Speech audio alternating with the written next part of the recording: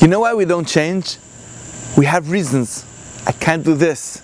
You remember what happened yesterday? I know who I am, and those reasons stop us from moving forward. So the Chassidic masters, you know what? God asks of you one thing. Va'ata Yisrael. Learn the technique of right now.